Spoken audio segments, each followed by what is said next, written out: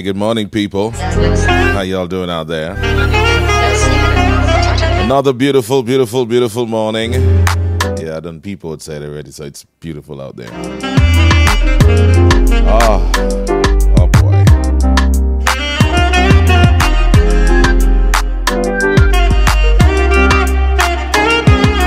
I trust and hope that all you folks out there had a good night's rest. As for me, no.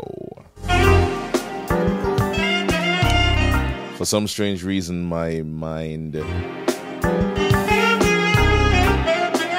just wouldn't, just wouldn't let me rest, It just wouldn't shut down and shut off.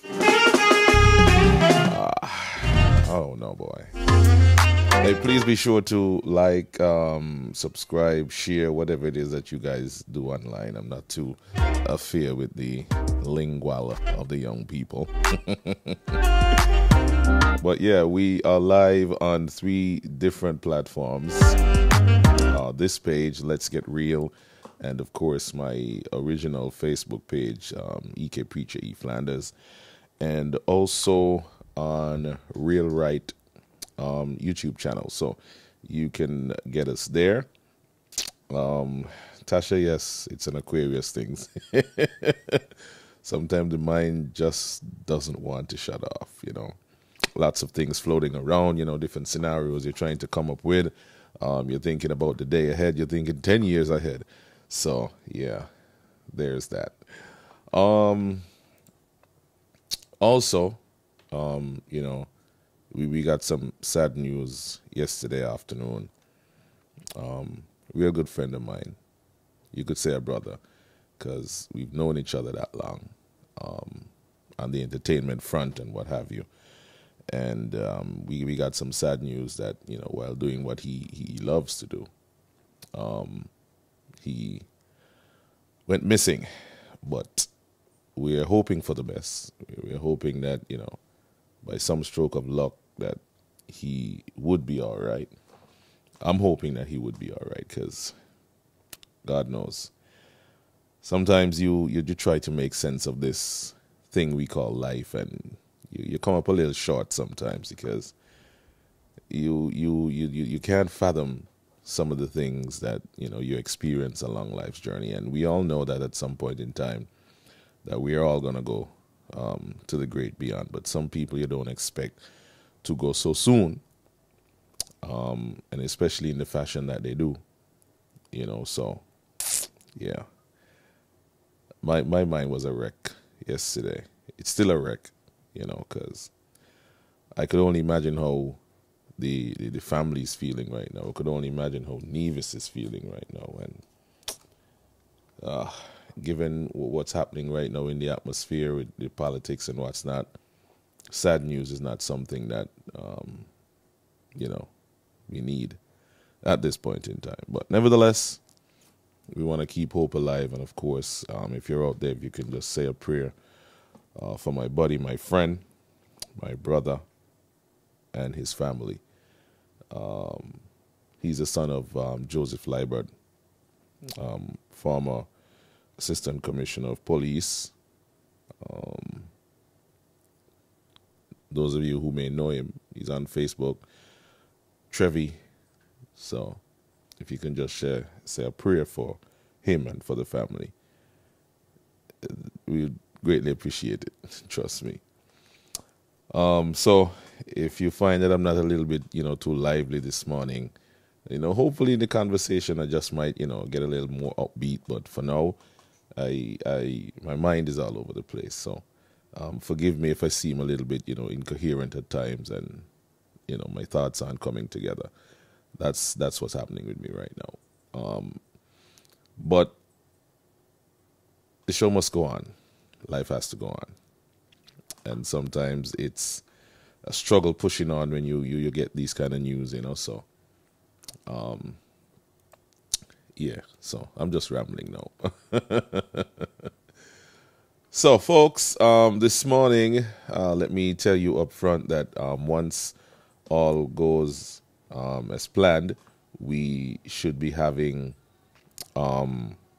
the St. Kitts Nevis Labour Party candidate for constituency number 4, Mr. Samal Duggins, as our specially invited guest this morning. So we're going to chit-chat with him about his journey, his political journey, his decision to get into elective politics, and of course how the campaign is going, and getting to some of his plans that he has for the people of constituency number 4, and ultimately the people of St. Kitts and Nevis. So you can look forward to that. Just making sure that everything is good. So by 9:30 we'll be chit-chatting with him. Before we get to Samuel, though, of course, we got to touch on what's happening politically. As you know, the back and forth is going on between the different fractions of the former team unity. So, and it's becoming, I don't want to say a joke, but that's ultimately what it is. And I want to put something into perspective for you guys. Remember how I keep saying that I don't think any political party would want to touch me as a candidate or have me as a candidate. I might be wrong, but I'm going to put this out there right now. If a political party does decide to take a chance on me personally as a candidate to run in an election and ultimately go into parliament and into cabinet, I am going to be a militant inside that cabinet and that party. And I'll tell you why. Even though after an election you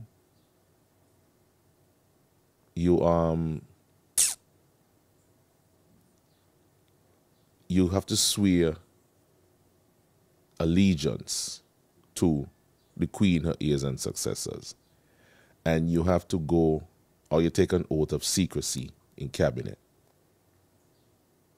People can say what they want, and I may be judged differently for it, but I'm going to tell you this. Ain't going to happen. Because my allegiance will not be to no queen, her heirs and successors. To hell with them people here. You understand? And this oath of secrecy, most, if not all, of our leaders right now are breaking that oath and have broken that oath, whether by leaking or discussing it with close friends and families. You hear? So that oath, in my estimation, is shit. Let's just call it for what it is. And I'll play a couple of clips for you this morning from Mark Brantley's On The Mark show, and you'll understand why, a little further, why I say that that oath is shit. I would not be held to that. You know why? Simply because information sharing will be at the top of my priority. I'm always about information sharing. The more information people have, the better decisions they make. And they could avoid a lot of things. And a lot of things could be done the right way with information sharing. Mark Brantley went on a rant last night about the water project and the water company, Bede and some other company that Patches wanted to bring, right? And if these gentlemen were truthful with the people who sent them to Parliament, these type of information would have been available to the public so the public could know how to operate going forward. But now what you have is a falling out and now the information coming out. That in cabinet, Bede was ready to deliver water. And guess what? Patches wanted another company. That is what Mark is telling us now. So the mere fact that we don't have proper water supply and water shortage, that sometimes some of the night you can't even wash your balls because water off, is because in cabinet, a minister decided that he don't want to go with the company that's there. He want to go with another company. Whether he had vested interest in it or getting a kickback out of it, we don't know. But we're only now just finding out about this after the fallout. And when we keep asking, well, what about we water? What about this? What about that? What about this? What about that? Oh, give the government a chance. The government is still young. We have to get an assessment of what's going on and something. Give us a chance. Not knowing that in cabinet, somebody is stopping what the people of the Federation supposed to done get. The Bastia High School, proper health care. Somebody somewhere inside there stopping the process. But we don't get that information. All we get is give us some time. The government is still young. These things take time. No, they don't take time. They don't take time. They're already in place. Then you have another situation with the prison. Months now do I have been talking about that. Months now I've been talking about that. Remember, I tell you, check and see who doing the construction work over at the new prison. Nobody take me serious. See Sean went now and see now Ham all up and down. And if we didn't say doesn't my name Ham, it's only people who in government might know the name, but people in the general public may not know his ties to the Prime Minister. It's only now they're falling out, they're telling on one another. And remember, I tell her, you know, I want this thing to go as long as it possibly can, so we could get all the juicy and gory details of the shit that went down in our cabinet. And this is a blot on Timothy Harris' prime ministership, you know. He could not get his cabinet in order to lead his cabinet properly, to get the work done for the people. Their claim to fame is the peace program and the PAP. That is their claim to fame. Meantime, our healthcare is shit. Our water supply is shit. The cost of living is high. The working conditions is shit because you see mold here, there, and everywhere. You understand? A lot of things that need to be fixed ain't fixed. And the excuses that we got, oh, the government young, give the government time. But still praise us because we're the best government we've ever had in the region or in the history of this country. Or you hear lie? Or you hear the garbage? Or you hear lie? And all you hear garbage? Well, all you hear it for yourself. We're going to pull up Mr. Mark Brantley now, so he could tell all you all what went down inside cabinet that you did not know. And when we're trying to figure out, right, what really going on in we country, we can't get no straight answers. You hear? No straight answers we could get. No straight answers whatsoever. Just a bag of lie leading up to 2020. And people fell for it, you know, because people sent them back and added the numbers. You understand? People sent them back. My God. And so, when you... God, where's my cord? When you think about just how much lies they told us, it is shameful, it is disrespectful, it is distasteful, and frankly, I don't see where we as a people should send these people back to government. I was waiting around to hear of all the gory details. So when they were adamant that I needed to be abusing this person and leaving this person alone, no, I was waiting on some more information. And now you guys understand why. Because I just want you to blame Timothy. Yes, Timothy is to blame. But I want to know what your part was in it. before I just absolve you and forgive you and go with you? I wanted to know. So let me hear for ourselves. We're going now with Mark Brantley and all we used to go on in cabinet and why we could not get certain things delivered to us. Why we could not get certain things delivered to us. People, are you listening for yourself? Marijuana.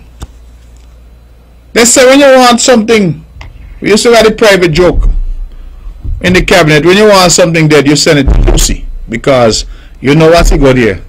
Tell yourself, you now come out. So anytime you hear something has been put in juicy hands, tell yourself, well, that's it. God bless the dead. I hear. I hear myself. When you want something dead, God bless the dead. Give it to Juicy. Oh yeah? And they came to us in 2020 knowing all of this. Knowing all of this. And still told us that Team Unity is the best thing since sliced bread. They knew all along. They knew all along. The fella there, his name? No. Can't remember his name now. They ain't know what the hell they were doing. You hear? They had no clue. We were being taken for a ride. Now we go back to Mark Brantley again to hear what else he got to say about his former cabinet colleagues. Let's go, Mark. The fella there, his name? Can't remember his name now. The representative from number 1. Patches, yes, he. Refuse to allow the bead water to go into the system. What, they think that we don't remember all of these things? He brought another company called Earthworks or something, say he want them to do the work. Big confusion with Bead. Bead said they had water available. What, they don't think that these things will be spoken about? I said yes. Dougie, what you say again? I said yes. You hear? So when you're trying to figure out how is it we ain't had no water, when you're trying to figure out how is it the marijuana thing ain't come to fruition as yet, when you're trying to figure out how is it the courthouse was allowed to develop mold, when you go home, people in Kayan, you go home and you turn on your tap and no water come. You live in Boardwalk, you turn on your tap and the water trickle.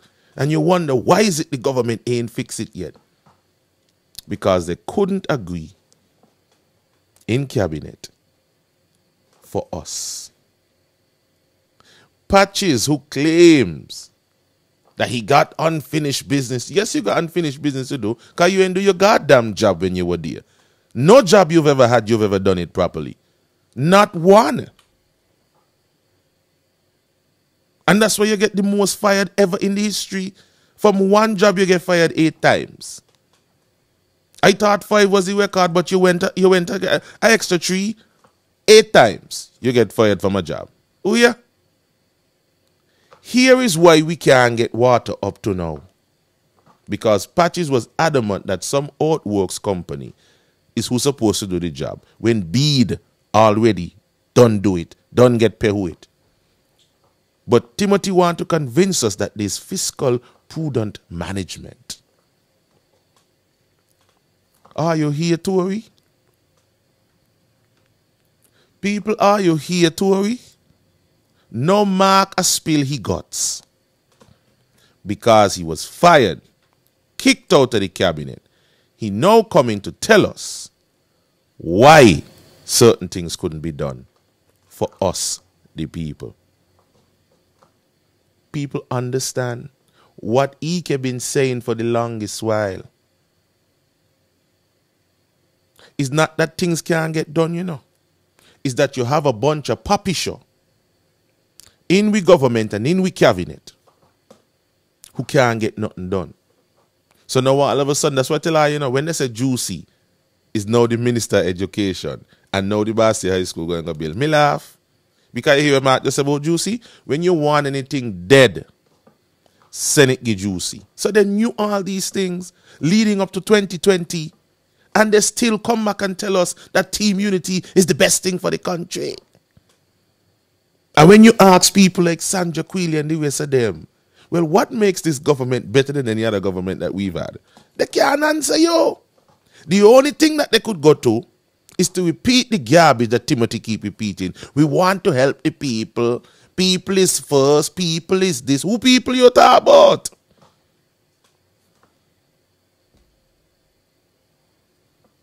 Who people you talk about? Ah, you want to hear more story? Let me go back to Mark. Because here sing like a canary. Sing, my Lord, sing. And so you start to peel back the layers and you start to look. And you say, well, who have the equipment doing the work? Who's selling the blocks and the masonry products for the job? Who providing security on the site? Who processing the passports that they're going to be selling? Who getting campaign money from this deal? And you start to put it strand on strand on strand. And then you say, oh, this not really got nothing to do with no new jail, you know. This is really a scheme. A scheme designed to put money in some people's pockets. And the people are not you and me. I want that to be very clear. The people are friends and family.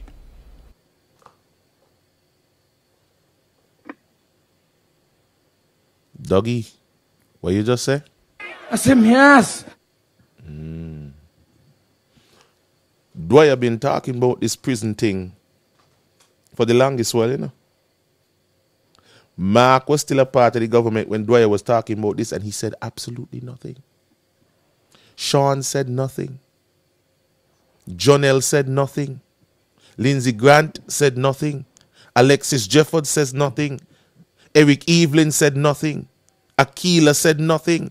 None of them in there was working on our behalf. He said nothing. No, he talk because he outside now. And I must just absolve these people and just blame Timothy one. Why? I was supposed to check him. And that they said that team unity was going to be. That no one party could be involved in corruption because we're all going to hold each other accountable. Now that they say. But that was a damn lie. So now all you understand why me Ike didn't want to just join Mark and Sean and just abuse Timothy one. Now why you understand? Because that's what they wanted, you know. For Ike and the rest of us to just go and just continue to abuse Timothy, as they claim, and blame him for everything, and absolving them of any wrongdoing. They were just innocent bystanders. You understand what's going on? You understand fully now what's going on? I don't just want to get rid of Timothy one. All of them got to go. Read the law. There's such a thing as an accomplice. I remember I tell you so 2 weeks now. There's such a thing as an accomplice. I want to know what you know and when you knew it. Because the murderer ain't going in jail. Who hide the body and who tell lie and who drive the vehicle go in jail too.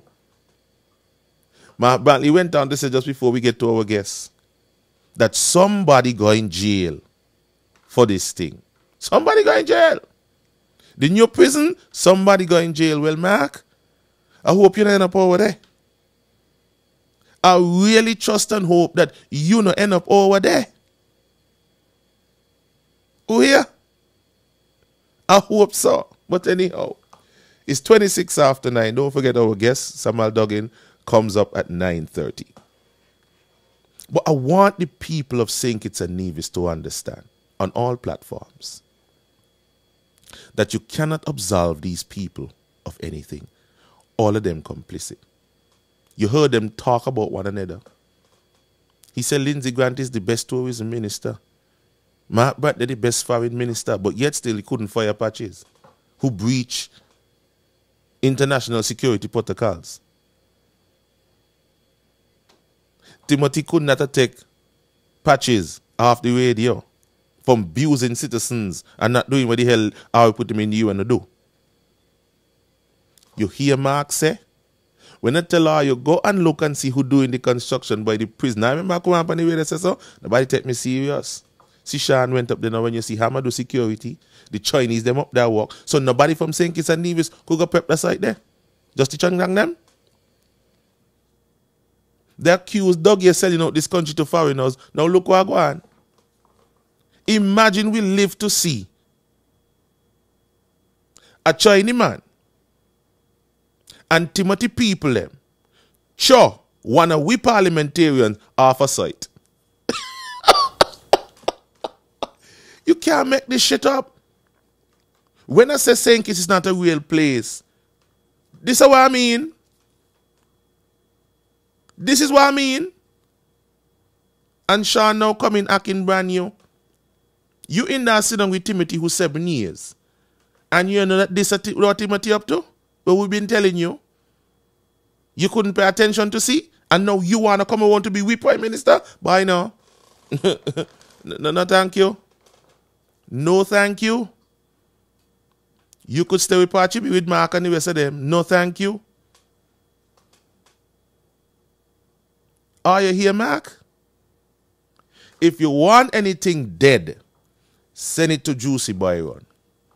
And Timothy a whole government with you right now. That speaks volumes. Patches refuse to allow Bede to put the water that we need right now into the system. So Patches deny your water. Where Patches going again? Well, thank God he ain't coming back again. Timothy outsmart him and Timothy bring Jackie. Fired again. And you think Sean didn't know that Patches, who ran on a PAM ticket, was denying the people of Keon water? Keon people, Sean knew because he was in cabinet. Because if Mark know, Sean know. Sean knew that the reason why we ain't getting the water is because Patches, one of his candidates, was denying Bede from doing their work. And now see Sean come and bring Bakaliko Giayo. Are you going to vote for Bakaliko? Are you going to vote for Sean? Because a vote for Bakaliko is a vote for Sean. Yeah, let me get down to the word politics. A vote for Bakaliko is a vote for Sean. And Bakaliko is my friend. When I tell you my friend, my real friend, Sean is my real friend too. But not with this garbage and nonsense that they did for 7 years. They got to go. Plain and simple. This is no hatred and this is no politics. They're telling on one another right now. And based on that, they all have to go. Anywhere in St. Kitts and Nevis, you come home and after 9 o'clock, you can't turn on your pipe or take a bath. Patches is responsible for that according to Mark. Patches was on a PAM ticket. It's 9:30 now, time to get our guest in. Patches was on a PAM ticket. So Sean knew. Because cabinet is collective responsibility. Tell me a lie. Who want to say he can play politics now, which mean Mark can play politics because you hear him for yourself. Sing, Mark, sing. He's a Calypsonian now. That's supposed to be your next job. Hey.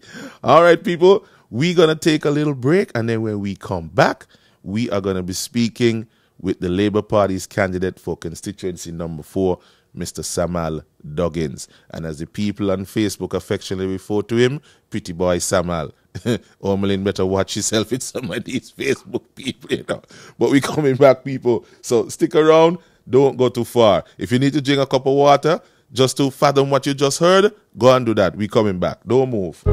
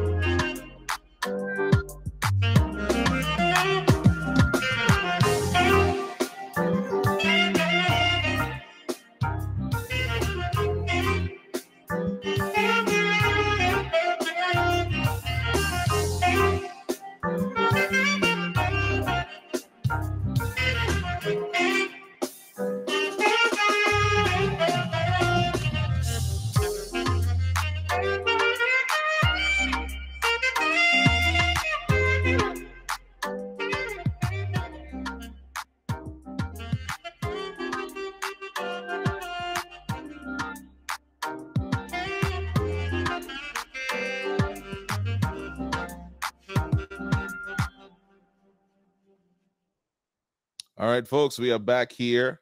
Good morning, Mr. Duggins. How are you, sir? Can't hardly hear you, my lord. Your microphone. Check your microphone. Make sure that you're good to go. Okay, that should do it. Good morning. Good morning. Good morning. How are we doing today? I'm doing pretty good, man. How about you? I'm here doing well. It's a wonderful Nice. day in sunny St. Kitts. Good to hear. Good to hear. Good to hear. Well, Yes. Mr. Duggins, we're gonna get started with our conversation, and of course, our first question out the gate would have to be how things going on the campaign trail. I mean, you're no stranger to the politics, of course, but why choose the Labour Party at this time to move forward into politics, and how things going?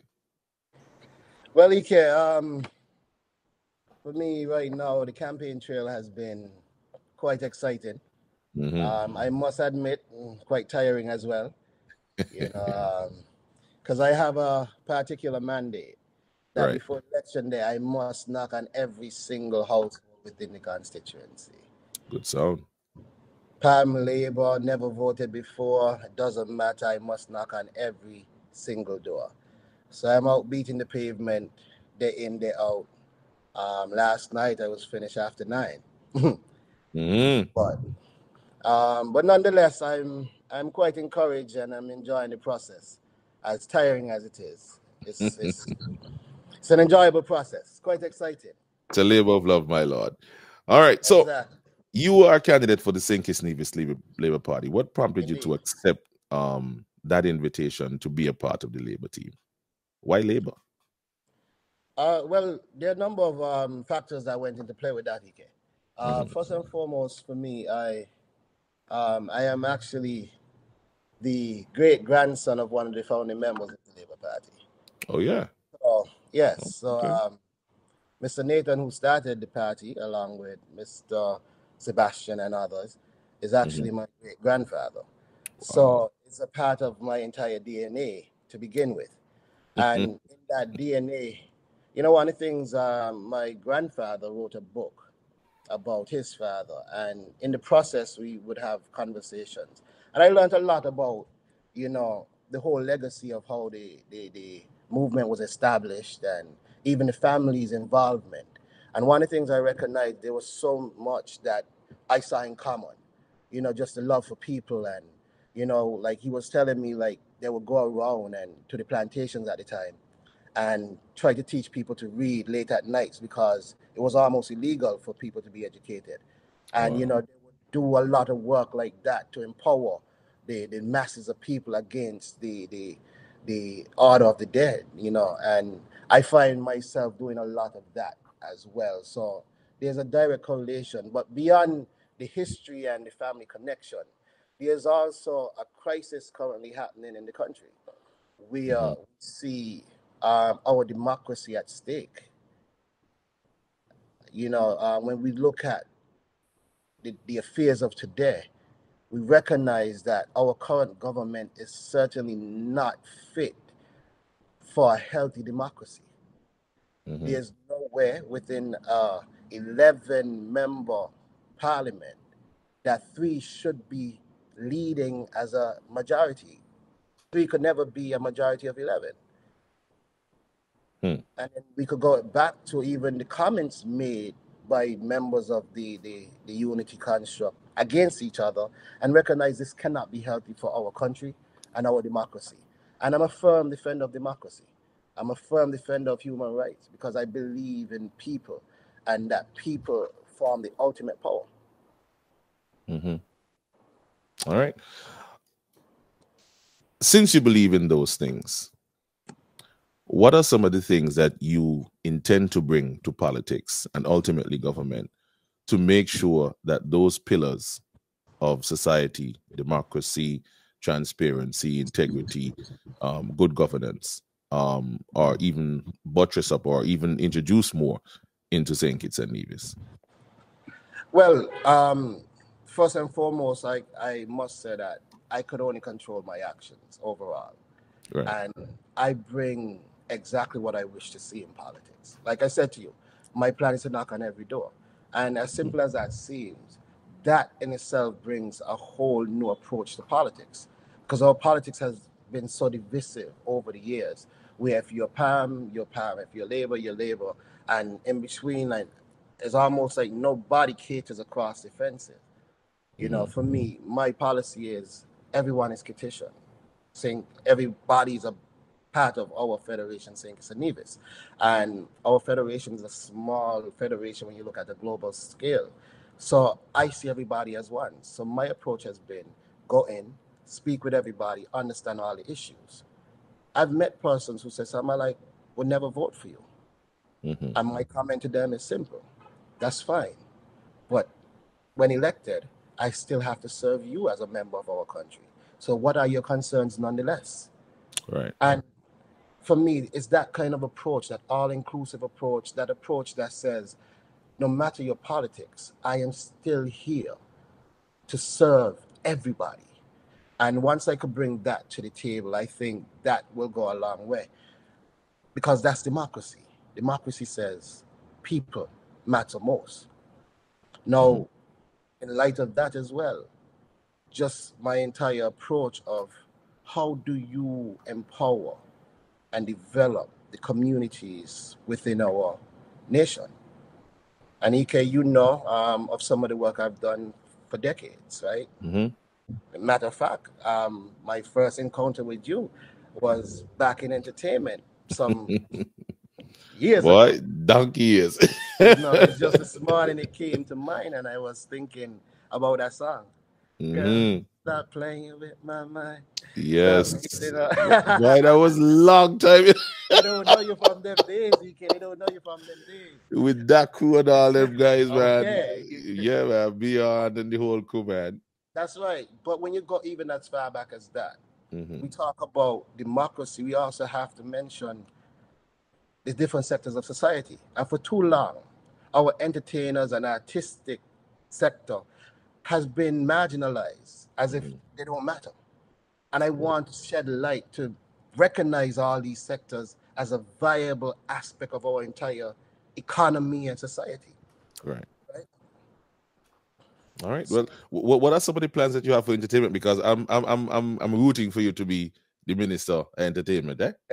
I mean, you've been beating this pavement for so long, and if you look at the world around, you can see that the orange economy is a big part of the global economy, and it's in the billions. And exactly, it's fundamental. Right, and this needs to be developed even further here in St. Kitts and Nevis. So, what are some of the plans you have for that? How do you intend to approach that? So, you know, Ike, those plans have already started to be in place. When you look at my involvement in entertainment, like you said, it goes way back.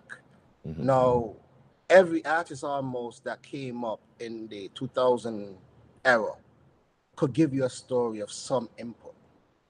You know, Infamous. When Infamous came out and I met him and we had discussions, you know, we had intense discussions, but Infamous, when he went to Canada, he went to my brother-in-law. Okay. Highlight's first performance, I think it was outside of K-On, was for my birthday bash. Right. When you look at the development of that's true.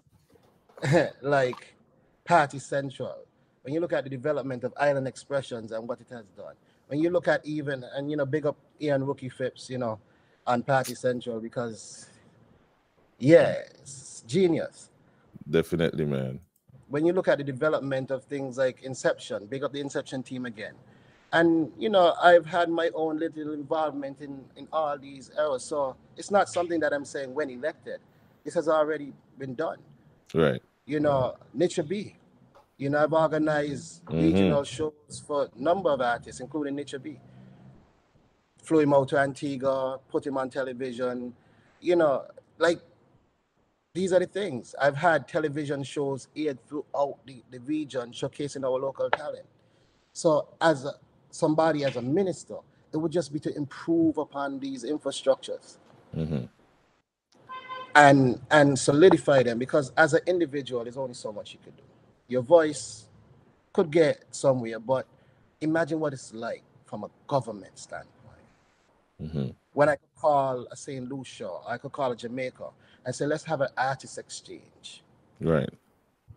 So your festivals, we send a delegation over. Our festivals, you send a delegation over. That's exposure. Mm-hmm.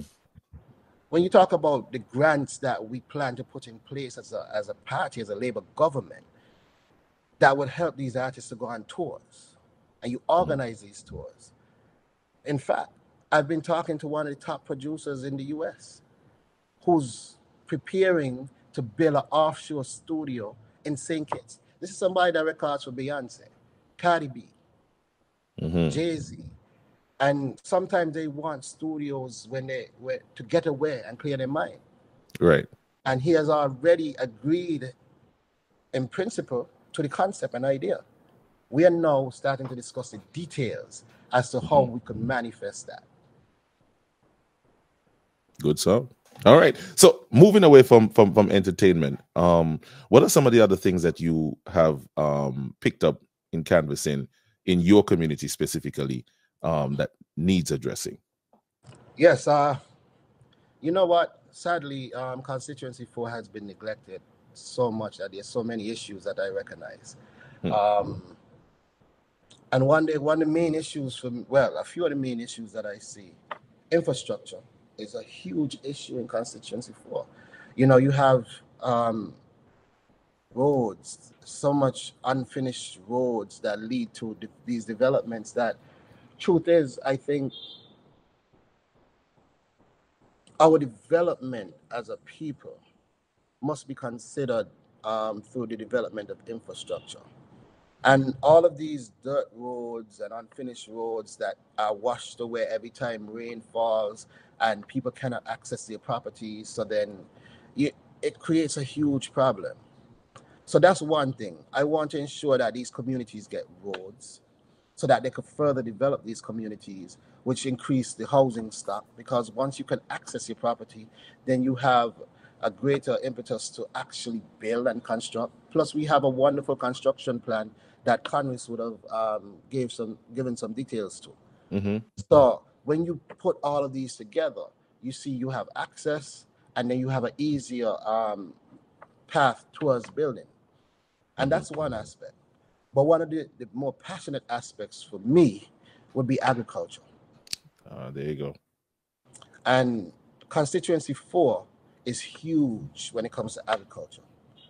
When we look at Jack and the Spencers and fishing, when we look at Roger Otley, Udas, fishing, and Sir Patrick, these are all nationally recognized as some of our top fishermen, all from the constituency.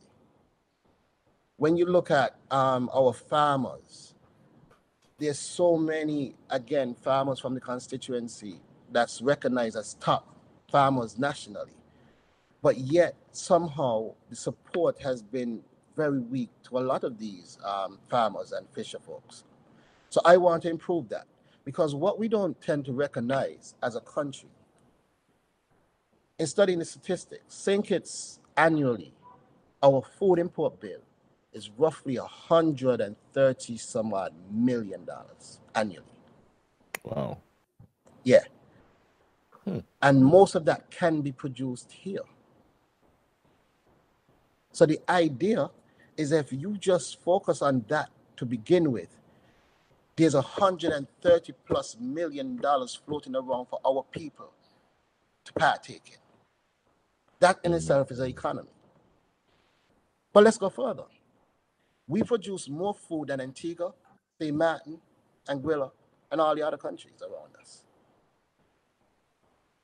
So imagine what that is like now, to be able to now produce for them as well. But then let's go even further. The Caribbean cruise industry is doing very well and developing. Each cruise ship has about 3,000 to 5,000 persons. Imagine provisioning for these cruise ships. So when you put that entire scope together, we are talking of a multi-billion-dollar industry in just providing food. And it is all possible because I supply cruise ships from my farm. Yeah. Yeah. When the cruise ship comes here, they come, they actual lettuce, they actual mint. And they actually love the mint. So they oftentimes they wait until they come to collect the mint. Get them in from you. Okay, good business, my lord. But that's what I'm saying. So this is, again, this isn't something I'm just pulling out the sky. These are things that I'm actually doing. And there's actually a framework from production to harvesting to packaging to distribution and marketing. And then on the end of that to recycling. Because a big part of the way forward in agriculture and any industry is what do you do with the waste?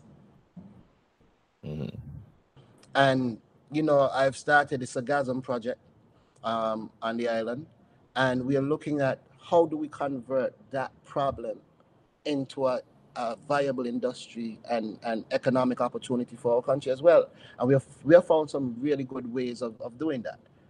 So for me, agriculture across the board is going to be a huge thing. And I've identified a number of farmers that I see that are willing and able to be a part of this major revolution. When you look at Gideon Farm and what they're doing with the organic farming, wonderful job at Gideon Farm. When you look at Humble Jet and what he's doing with the cattle farming, when you look at Silly and what he's doing with cattle farming, there's so many persons, and I mentioned the guys in fishing, you know, and there's so many areas that once we tap into these persons, provide electricity supply to their farms, provide adequate water, because that's a big thing again. We keep running into this water problem. When St. Kitts really does not have a water problem. What we have is a storage problem. Because we have enough rainfall to provide water all year, but most of it runs off or soaks through the soil. If we were to capture that water, like a simple remedy for a farm, if you put a 20 by 20 shed on a farm, a guttering and a water tank, you'll be able to water your farm all year in a country like ours. Because the water that's captured from that shed will be channeled into that tank, and every time it rains, even if it rains for 5 minutes, generally that tank will be... Goes in there. There you go. So a lot of these ideas is what I want to bring from a national level to bring into agriculture and show the simplicity that pushes us leaps and bounds beyond where we are. Okay. Well, I have a question for you because Sure. I've been around for quite a while, you know, paying attention to what goes on in politics and government. And I've had numerous ministers of agriculture come and go, numerous directors, numerous PSs, and they all seem to have the wherewithal as to what needs to be done. But in terms of putting it into light and getting the funding to get it done, something is amiss, something is a disconnect. Because for the past 15, 20 years, I've been talking about food security and the kind of monies that are allocated in the budget for the Ministry of Agriculture. How do you intend to address those situations? And that's why you have the ideas. Yeah, that's why I talk about simplicity. But then there's also another factor that we must recognize. Global warming is one of is a global challenge right now. And I have recognized that there are a number of institutions globally that are ready to tap into the generation of or the storage of carbon. Now, agriculture is one of the major means of doing that, right? So once you have that, you have a world of funding out there for all of these activities. And I'm not just speaking. I had the Ocean Foundation was a part of the project that we started with the Sargassum. And the Ocean Foundation, that is one of the mandate. So I've been tapping into this already. So I'm saying these channels are already there. It's just for me now to tap into them from a national level and direct a ministry in that area. So it's not just government funding and our tax dollars. This is tapping into all the right avenues so that we could bring that additional funding and investment to our country. And it's there. I'm not asking, I'm telling you it's there. We started it. It's right there. Look, I mean, I've been having these conversations about agriculture for the longest while, and having interviews with farmers and fishers about their needs and their wants, and then you have the government pushing back and say, well, we provide these things, but wait. So I would want to know, like, how would you set up a system where there is accountability for the resources and the connection between the resources and the people who need the resources? How do you intend to deal with that, Mr. Minister of Agriculture? And that is generally set up by establishing a vision. A lot of times accountability comes in the vision, the complete vision being articulated. And I think that is where our agriculture has really fallen short. I don't think the country has bought into an ultimate vision. Like, what is our plan for food security currently? Do you know? No. Exactly. So then what are you, what would anybody be held accountable to? You understand what I'm saying? I see where you're going with this. So the first thing is establishing a vision that our country could buy into. That's the first thing. Once we have a vision that we can buy into, then it becomes easy now because everyone becomes a stakeholder because they understand. So the lady that's planting some tomatoes in her backyard will understand how her 10 pounds of tomatoes fit into the national output. Because if your output is to have 50 tons of tomatoes annually, then we know what percentage 10 pounds contributes to our national output. Right. And everyone becomes now a stakeholder. So the first part in accountability is establishing a clear vision for agriculture. What do we plan to achieve over the next 5 years? And then after you determine the what, then how do we plan to achieve this? And then that comes down in so many factors because, like I said, it's the backyard garden, it's the major farmers, it's the part-time farmers. They all contribute to this. So I think our agriculture, correctly as you've indicated, has been lacking in accountability simply because we lack vision. We lack vision because if you know what the vision is, then you know how much resources to put towards something. Because if, let's take tomatoes again, using it for an example. If you know there's a farmer that wants to produce 50 tons and your output is 50 tons, and then there's another farmer that wants to produce 20 tons, then you now know that you have a problem on your hand that you need to rectify because that's 70 tons versus your 50 ton expected output. Okay. Now you have to invest in both. But if you have a clear vision, then you know how to organize your investment. But if you don't know what you want to produce, you're just throwing the money around willy-nilly. You understand what I'm saying? It makes, look, it makes complete sense now. Because like I told you, I've been having conversations with these people and they say, well, we gave this $10 million here and nothing, and then wait. So it's all a matter of, yeah, go ahead. No, you made reference to that 10 million. Again, that irks me. You know why? What did we get from that 10 million?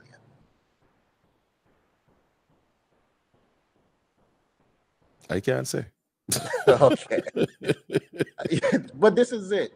I really can't say. Plan, a clear vision, you don't know what you expect back. I mean, some political mileage, that was probably the idea. Right. But we need, food security is a real issue. Like, let us make no mistakes. I'm in agriculture, and I could tell you because I have to deal on a global scale. There are times coming ahead where food will be difficult to source. Are we preparing ourselves to start being self-sufficient? And to me, the answer is no. Because you invest 10 million and you can't show return on investment. That is a serious problem, not just for the politics, but for our own security as a people. we need to be able to feed ourselves. And the truth is, St. Kitts is well poised to feed the region. For our name is Laya Miga. Laya Miga. Understand that? Yeah, land Laya of fertility. Fertility, You my understand lord. what I'm saying? Mm-hmm. We can feed the region. Hmm. But what are we doing? And it starts from the top down. And that is why I am so passionate about agriculture as a farmer and somebody who had taken it on 7 years ago on my shoulder to start moving the country into a more secure space. I now recognize that there's room at the top for that thinking and that expertise to actually make this happen. I'm doing it, EK. I have one of the largest hydroponic operation on the island already. I'm doing it. I'm not telling somebody about a dream.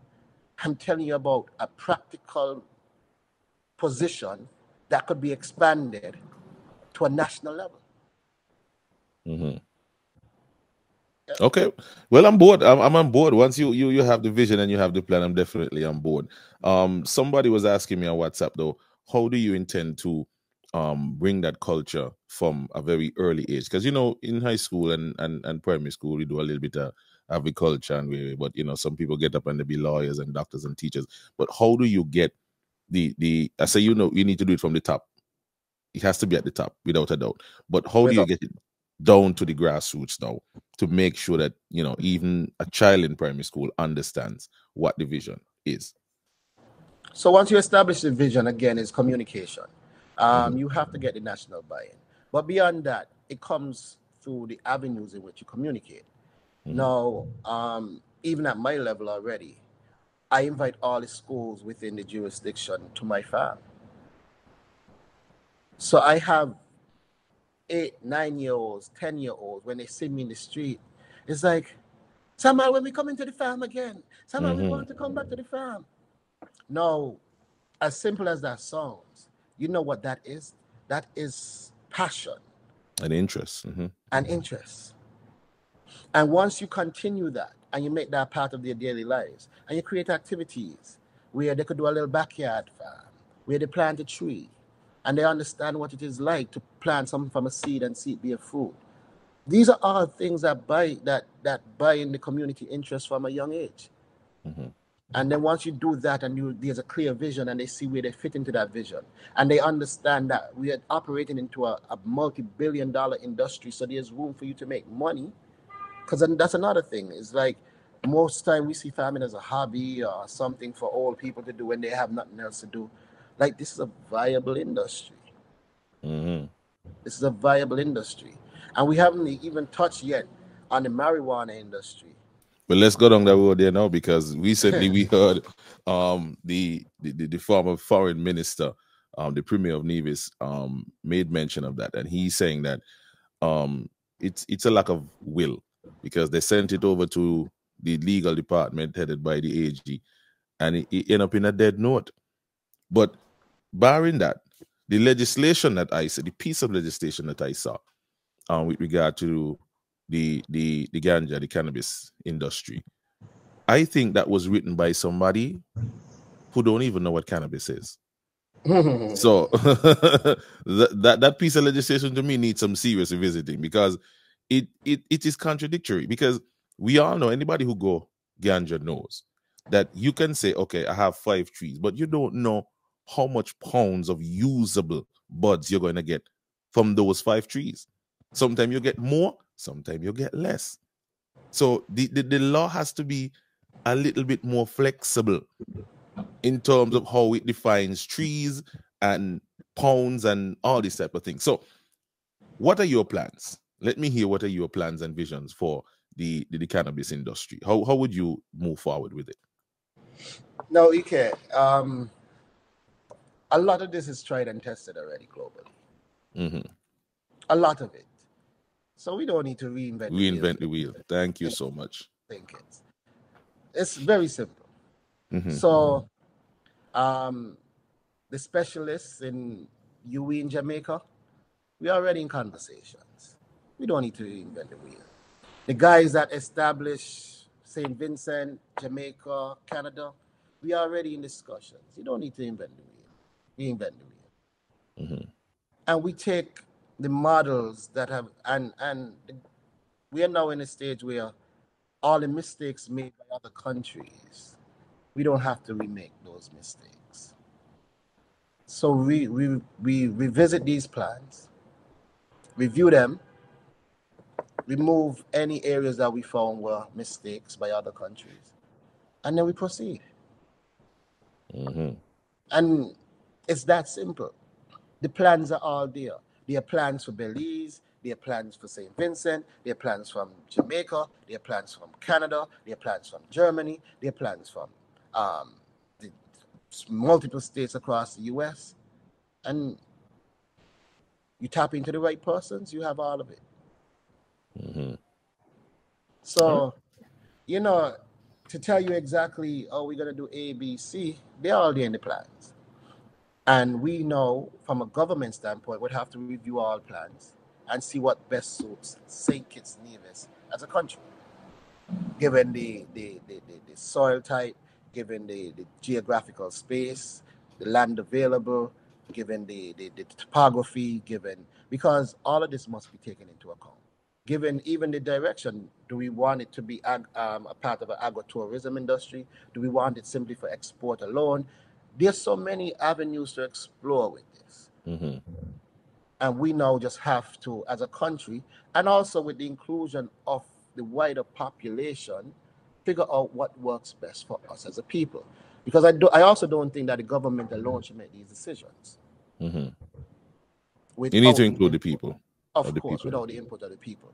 So these are all things that once this election is called, hopefully soon, and you have a new Labour government, we will be bringing forward.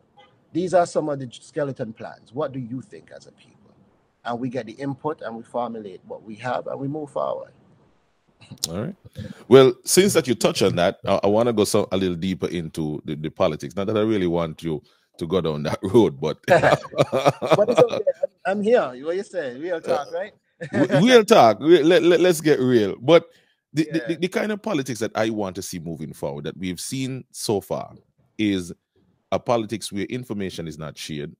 There's sensationalism in the media, the mediocre things, like, you know, paving a road and then you want a big ceremony for that. There's no real policy formulation, no vision, as you say. And so without a vision, people perish.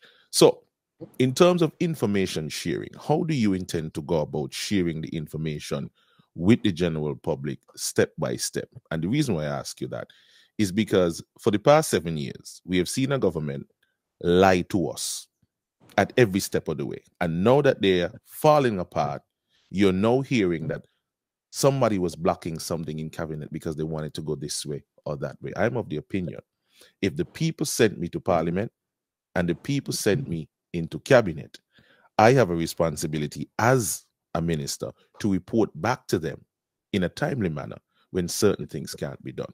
So how would you operate in terms of sharing information with the people, even though cabinet falls under this oath of secrecy or whatever the hell it is? I really don't subscribe to that. But how would you deal with that, given what you've just said? Well, what I could tell you as part of my own mandate is something I've taken from one of my mentors.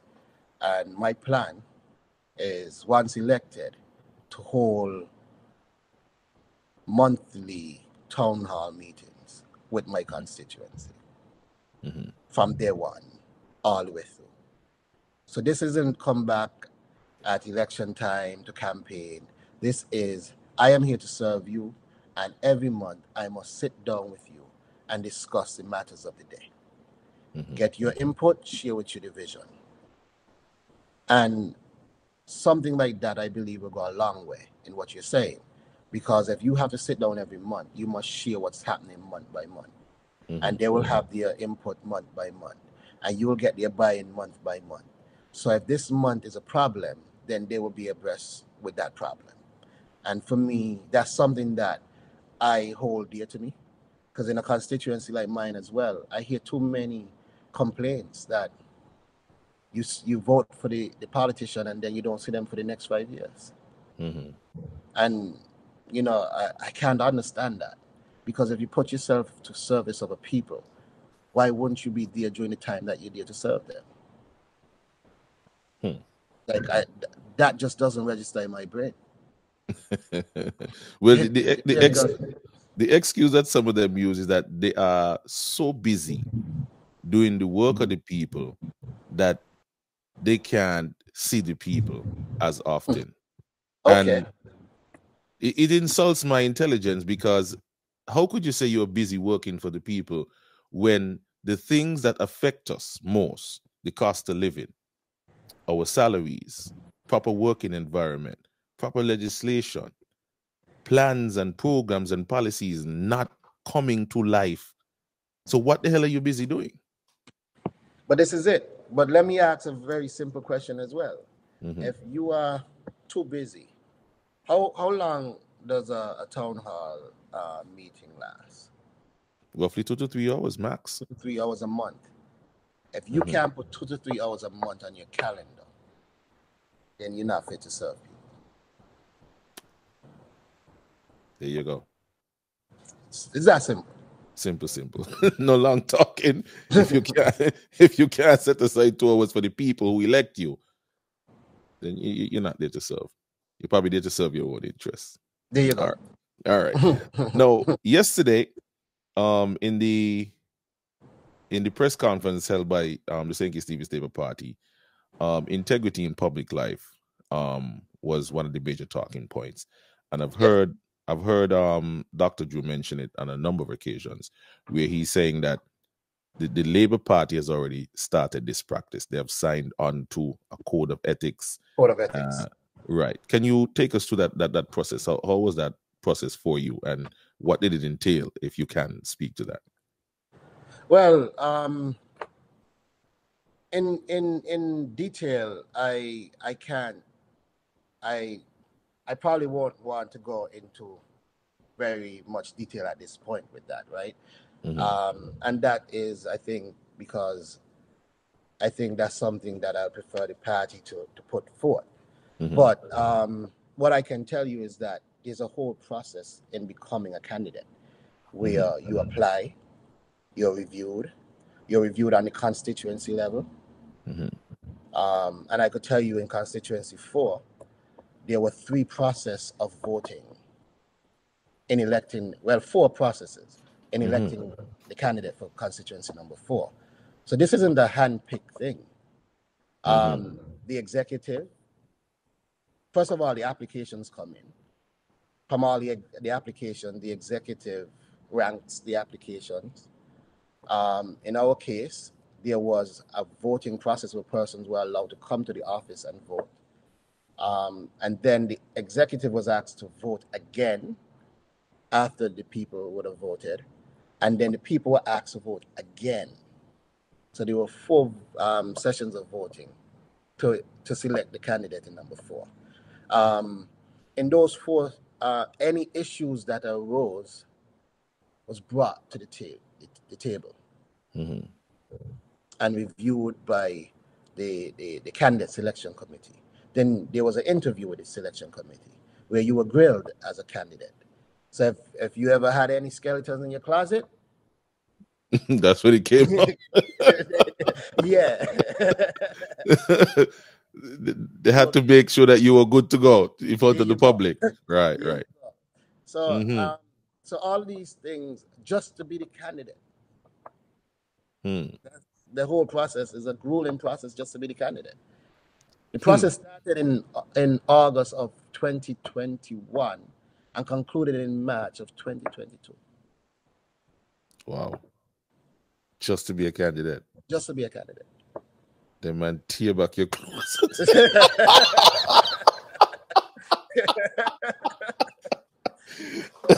You know, Samal, I think that this is important for the general public to know, because, I mean, we've had an example for the past 7 years where candidates have so much skeletons in their closet, and you can see where they were prone to corruption. And you wonder, how is it a political party could bring these people and present them to the general public to vote for? So I think that, you outlining the process clearly shows that the St. Kitts Nevis Labour Party is ready to move forward with the integrity in public life process, ready to make sure that the people that they bring to us are of high standard, so that we don't have these lot of scandals going around, corruption here, there, and everywhere. Somebody putting something in their pocket, the kickbacks, the clothes and watch and shoes, and all these type of foolishness. So I think that that's very, very, very, very important. And while we are on that topic, let me say that I'm happy to note that in all the voting sessions that occurred, of the 250 some odd votes cast, I came out with 248 out of the 250 plus. Wow, that's impressive. So overwhelmingly the people chose Samal, Duggins. Which is why the people's choice has been the term. Because that was what they were very clear. This is what we want. This is what we want. There you go. I appreciate that. All right. Well, on that note, we are running out of time. So in your wrap-up, could you give a call to the people in the Federation to vote for you and ultimately the St. Kitts Nevis Labour Party? And why should they, vote for you guys and put you into office? Well, first and foremost, we've seen what has happened over the last 7 years. We've had a construct, a collaborative, a coalition government, and we've seen the falling apart of that, and the stability of the nation is really in a horrible state. And the St. Kitts Nevis Labour Party right now is the only party that could give you a clear mandate as to a stable government, and that's important for the country moving forward. It's important for investment opportunities and investors. It's important for our own security and our own, development as a people. Outside of that, you see a competent team. This isn't some team that's just pulled together randomly just because you need 8 candidates. You see a very competent team, like our comrade leader in and of himself is a successful medical doctor. He understands health. He understands people. When you look at our former leader, he has done it successfully. You can't take that away from him. When you look at Jeffrey Hanley, we know of Jeffrey's prowess when it comes to education, when it comes to social development. When you look at Marsha Henderson, a competent, successful lawyer. When you look at Conwis Maynard, a successful engineer, a successful entertainer. We've already spoken about me. When you look at Kenny Douglas, successful sportsman and sports trainer, represents the country at the highest level. When you look at Leonato, again, a successful accountant. So as we go through all 8 candidates, you see successful individuals in and of their own right. So this isn't a team of persons just coming looking for glory. Everyone would have had their time and success in their own fields and offering themselves up now as a means of moving the country forward, as a means of serving the people. So that, for me, is important to note as a part of the mandate. Also, for the country moving forward, I think the Labour Party and the philosophies of the Labour Party at this point in time are important for the good that we can do.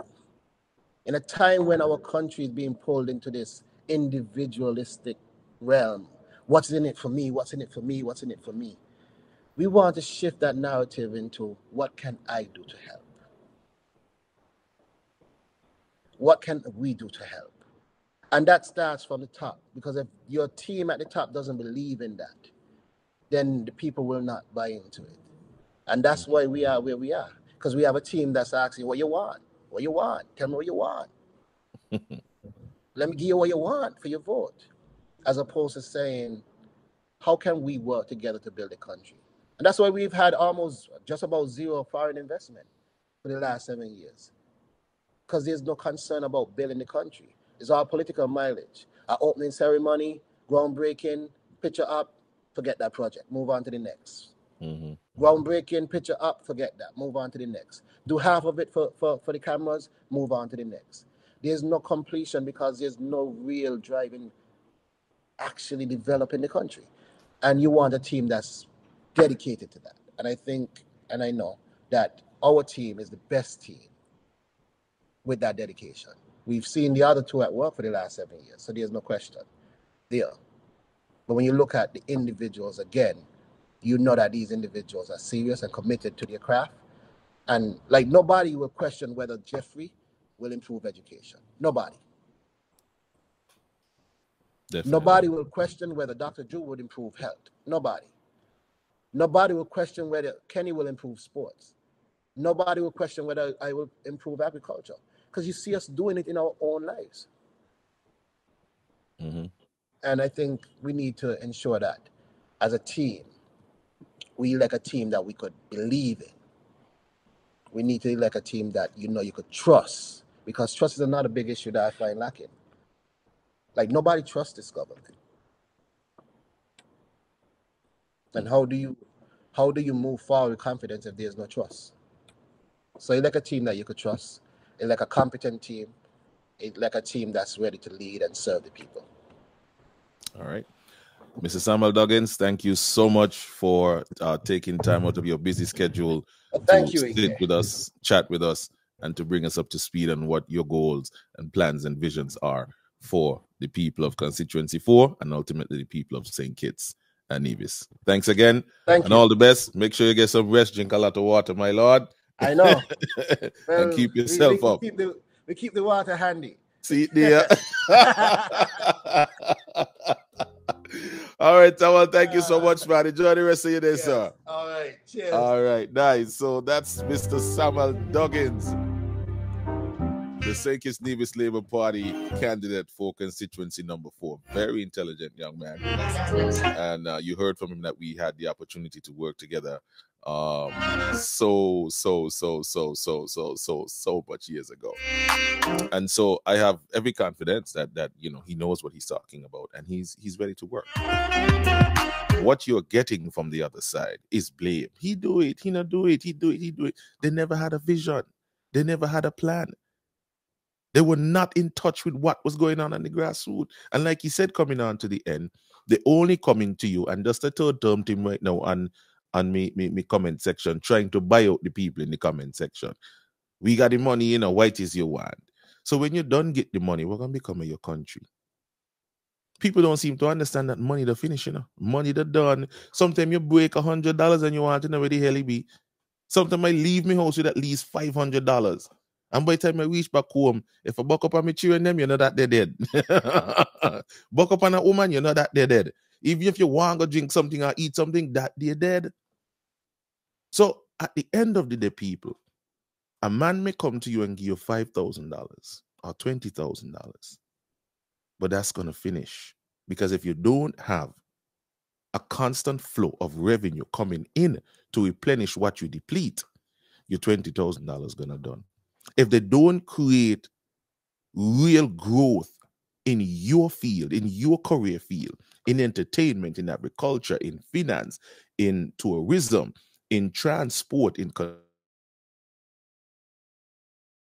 construction, you name it, if they don't create the policies necessary to see a growth in your industry, whatever money they give you for election, gonna done. And at the end of the day, you might as well better off eating grass. Selector Skill say, Ike, I want to see some PAM PLP candidates on your show as well, my lord. Well, I have put out the invitation. Yesterday, I asked Tashio. He told me he would get back to me. He has to speak with his team to find out, what his schedule is like. I've reached out to one of the PAMites who is a part of Natasha Gray's team to ask for an interview. They're still hemming and hawing. What they're getting is that they have reservations because they hear at abuse PAM. So they want to come on my platform. I can't force nobody. I've reached out to the Prime Minister and asked him for an interview. I am still awaiting his response from his team to tell me what his schedule is like, to see if I can get him on to ask a few questions. I have sent the information to Mark. I've messaged him myself. No response. I guess because they feel as though I am going to ask them the questions that they don't want to answer. They're not going to come. So they want to stay on their own platforms, go to media houses that are quote unquote friendly to them so that they can continue to push their narrative. But here on this show, it is called Let's Get Real. So if you ain't real, don't make no sense come here. So even though you would like to see them here, I don't think they're going to be comfortable here. Because me going to ask the questions them. It's up to them if they want to answer. There will be no hostility here. Because I know that sometimes I don't want to wrangle up Douglas. Douglas was here the other day. Look how cool me and Douglas talk. I am a consummate professional. But I will ask you your questions though.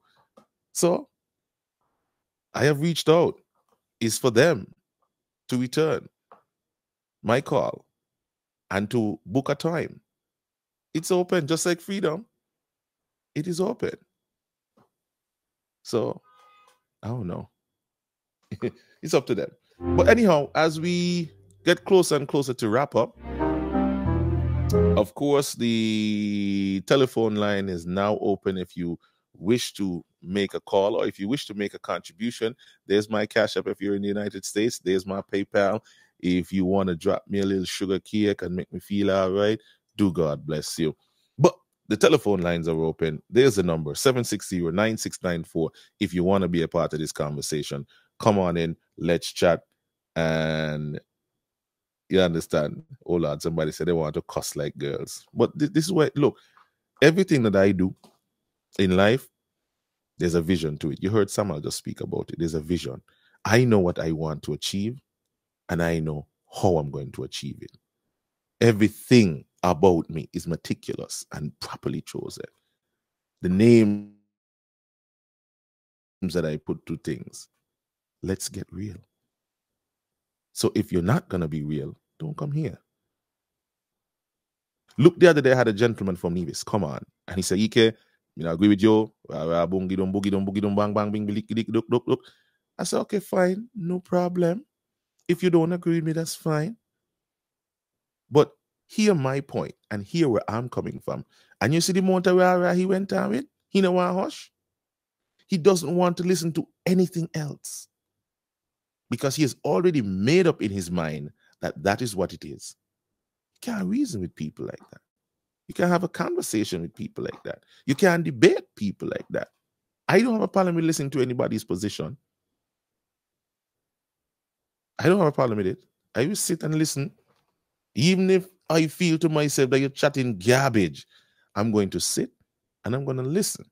Because at the end of the day, what I want to accomplish is to completely hear where you are coming from and see if there is something in there that I could say, okay, fine, I see where you're coming from. I understand where you're coming from now. But if you can't properly articulate your position with facts and stats, then ultimately when you come to somebody who's ready to debate you, you're going rah-rah. You is going to rah-rah. Whether you want to admit it or not, you're going rah-rah. But let's take this call that's coming in. Hello, morning. Good morning, Uncle Ike. How are you, my brother? Good morning, sir. I am doing pretty good. What about you? I'm doing pretty okay. Let me express my regards to the Labour family and you and all the friends of Shem. I hope that we will be able to find closure to this matter and find peace. Right.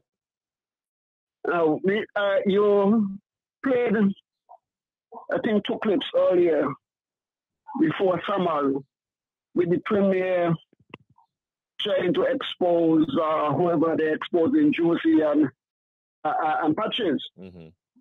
The thing is, Ike, Matt Bantley is such a pathological, shameless liar that everything he says, or almost everything he says, you have to take with a grain of salt. Because he keeps saying that he has evidence. He is speaking the truth. He do not tell lies. And at every turn, we find out that he's lying. Because he lies so much, I cannot take anything that he would have said on the show last night. I am not saying it is not true. Because from all reports that they're getting, this team unity construct was a bunch of leeches. They were in there to suck this country and to see how much they get for themselves. And while he is pointing his finger at Patches and Juicy, I wonder how many of them pointing back at him. The question must be asked as the Minister of Foreign Affairs and going all over the place. Did his law firm receive or got any client from those countries? Is his law firm involved in the Citizen by Investment Program? Was he able to influence anybody from what they see that he brought back really nothing for the country to be a part of the CBI program through his law firm? Because he's giving the impression that he benefited nothing. And so these are questions that should be posed to him. What did he derive personally, or his company derive from his tenure as Minister of Foreign Affairs? But the bottom line is, the bottom line is this, and I'll close with this. This Premier of Nevis is a shameless, pathological liar. And therefore, anybody with integrity will take anything that he says with a grain of salt. Thank you, my brother. All right. Thank you so much for your call as well. Again, the number to call is 760-9694. Yes, we are taking your telephone calls here at this time. So if you wish to join the conversation, you may do so at any point in time. But the point has to be made. And again, I said to the people of K-On, based on what the Premier said last night on his show, in cabinet, Patches was adamant that he don't want Bede. Bede already had water to put into the system. Bede had the water ready. So Sean had to know as well. So Sean is just as guilty as Patches. Patches was a PAM candidate. Sean knew that Patches was keeping water from you in K-On. He knew. And so now he bring back Aliko. I'm going to continue to make the point. How could you vote for Sean and back Aliko and Pam, knowing fully well that Patches was a Pam? Sean and Mark knew that Patches was the one standing in the way of people getting water, and they did nothing. But now that they're fired and they followed, we now know what the problem is.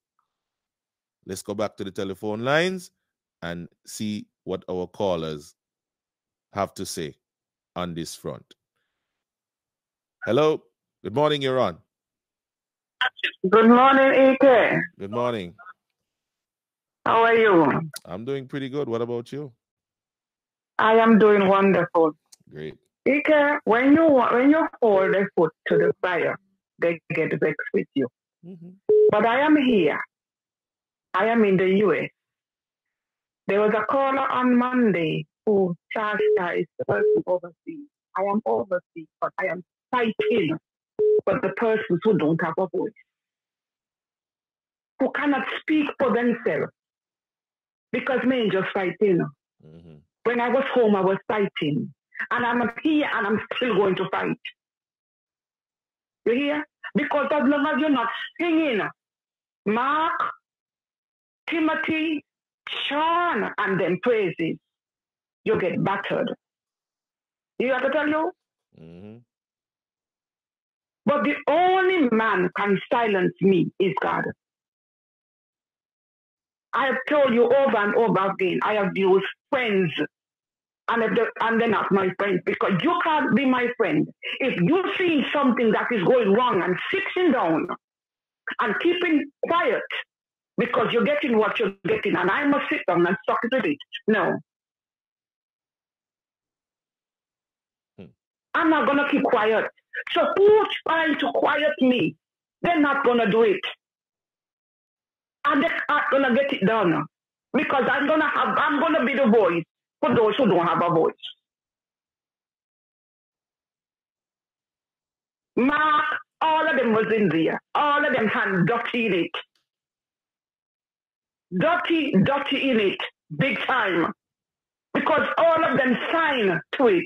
He wasn't a fly on the wall. He wasn't a watcher under the table. He was sitting down in a chair. Yeah.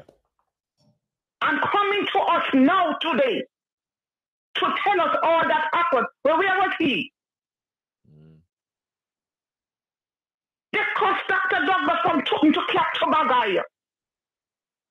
Then let him have it left, right, and center. Think it was up in a terrible state, they say. Look at where we are today. Are we any better off? And I'm going to continue asking the question. Are we better off than where we were 2015? So I am asking my neighbors people to go out on election day, whenever it is, and vote him out. He don't have no use for you all. When his pocket was full and you wasn't hearing his mouth. But he is opening his mouth now because his pocket is a little empty. And he don't have the amount of money to lavish over Nevis. And this third term thing, money can buy whatever they want to buy, but money cannot buy love. Money cannot buy happiness. Ike, good, have a blessed good morning. Have a blessed morning to you as well. This is what is happening here in this country. And nobody could convince me to absolve Sean and Matt Brantley of all the shit that took place for the past 7 years. Nobody could convince me of that. I don't care.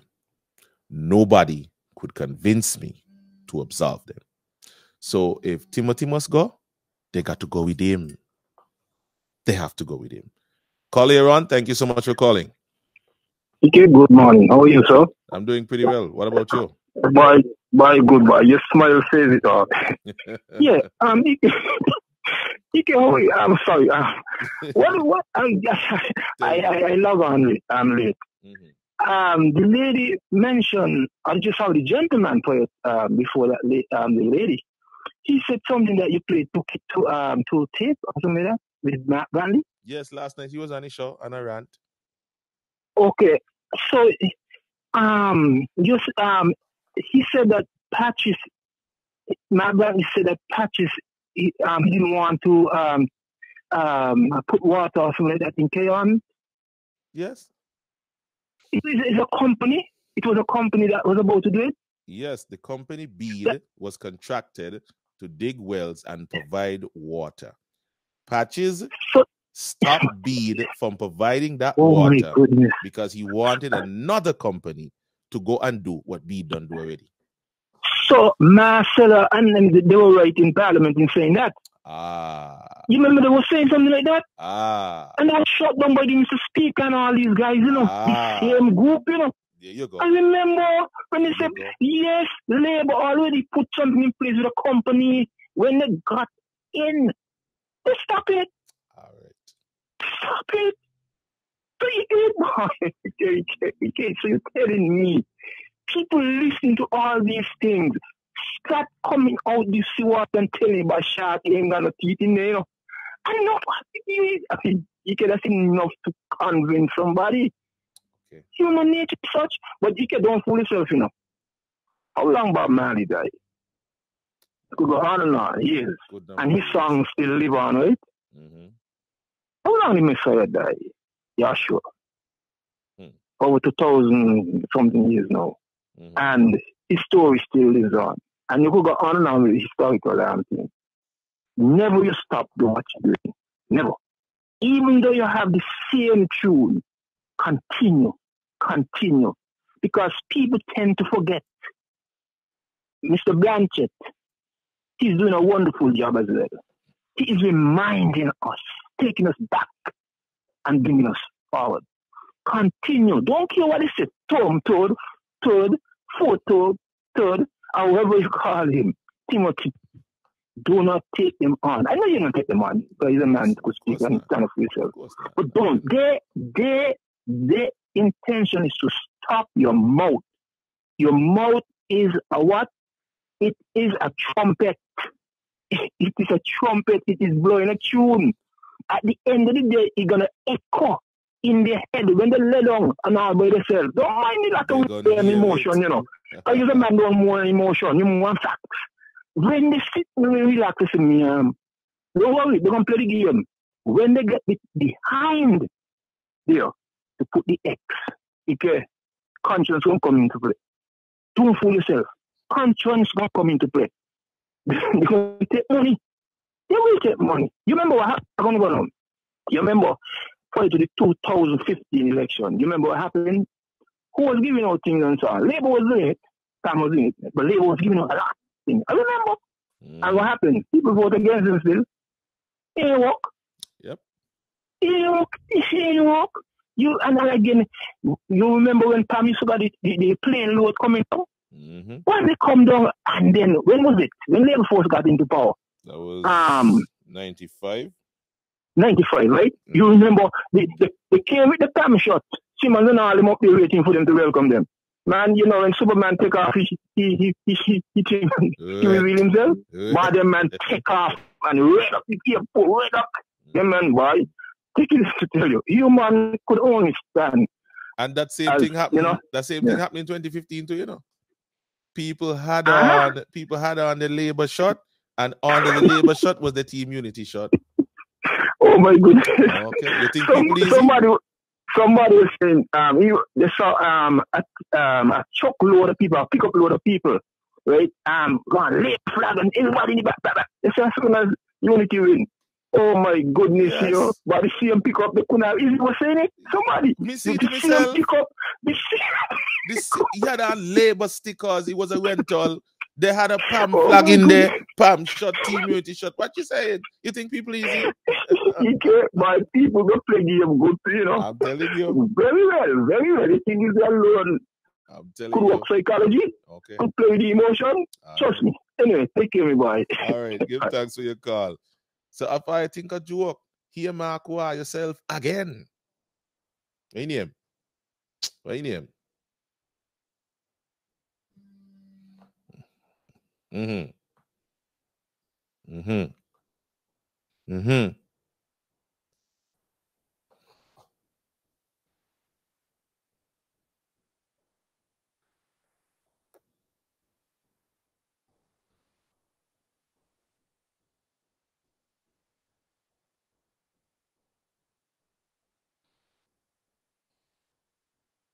All right. Caller, good morning. You're on. Hi, good morning, EJ. Morning, sir. Yeah, you know, this is your boy, Politis. I called to compliment on the show that you put down as a young man and a young journalist. Give thanks, man. And, you know, we go from way back. But I must congratulate you as a journalist. Like I said that I in the online day about other candidates coming to your show. I don't think they'll come to your show either. Because the questions that you want to ask is not what they're going to want to hear. And that's the problem I got with a lot of these other shows. You understand?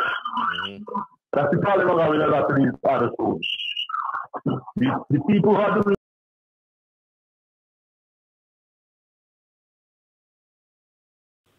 why don't you even ask me a question? I must say, Jamie was excellent the other day when she had Jackie. Right. I think Jamie was very excellent with her question. And I complimented her online, and I must say no to her as well. Because we need to ask these people real questions. Not like we go to them or something. Because the lady seemed like she was answering the question off the laptop when Jamie was talking to her. You know? But again, I really call to compliment you on a good job you're doing with this show. Give thanks, and keep it up. And not after the election, I'm going to take a little break. I really need a little break now and again, but keep the foot to the fire. Of course. keep up the good work we want. All right, my lord. Give thanks. Yeah, bless up. All right. Yeah, my main source go way back. You know, we're doing this thing long time. Some people say they ain't hear when Mark says so they want to hear it again. Mark, come in. What you say again? Talk about the boy. What you say his name? The fella there, what his name? Can't remember his name now. The representative from number 1. Patches, yes, he. Refuse to allow the bead water to go into the system. What, they think that we don't remember all of these things? He brought another company called Earthworks or something, say he want them to do the work. Big confusion with Bead. Bead said they had water available. What, they don't think that these things will be spoken about? Are you here? I want to hear it again. The fella there, what his name? Hear it again. Can't remember his name now. The representative from number 1. Patches, yes, he. Refuse to allow the bead water to go into the system. What, they think that we don't remember all of these things? He brought another company called Earthworks or something, say he want them to do the work. Big confusion with Bead. Bead said they had water available. What, they don't think that these things will be spoken about? All right. Hello, good morning. All right, we seem to have lost that call. I tell you so. Them a rat out one another and me like it. Them a rat out one another. Let's go back to the phone lines. Hello, good morning. Ike. Good morning. Good morning, hello. Good morning, Good morning. Iran. I have a concern, Ike, right? Tell me. Now, I'm a young voter, right? And I registered recently. And this thing about fair share, I don't really to understand what it's really all about. Because... You want me to explain it to you? You want me to explain it to you? Yes, please. Okay. Yes, please. It is Mark's contention, right, that Nevis deserves, rightfully so, 25% of the overall receipts of the CBI monies that we have collected, the sale of our passports. Okay? He's saying that for a certain period, St. Kitts would have collected $5 billion. Nevis is owed 1 point something billion.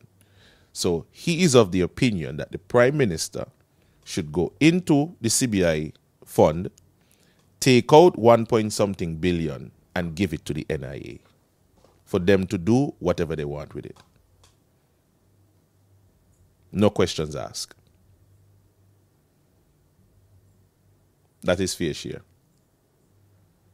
Okay, so what he's saying, as I am following up, is that certain things in Nevis can't be done unless he gets his fair share. So what happens to the NIA money? It is non-existent because Mark is a lazy guy. He has not brought anything new to Nevis to generate revenue. And he doesn't want you to look at that or ask him a question about that.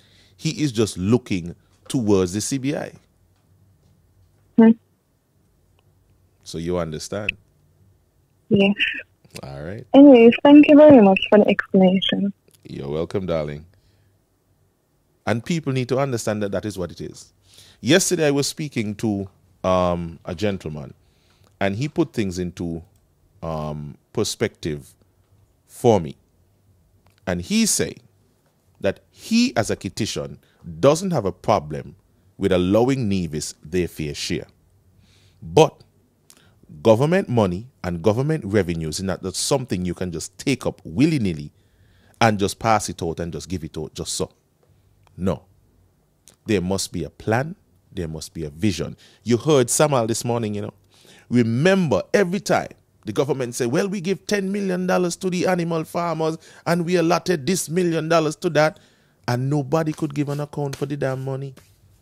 Nobody could tell you who get what, when, where, and how, and nobody could tell you what the returns are, because there was not a clear vision and a clear plan in place for checks and balances.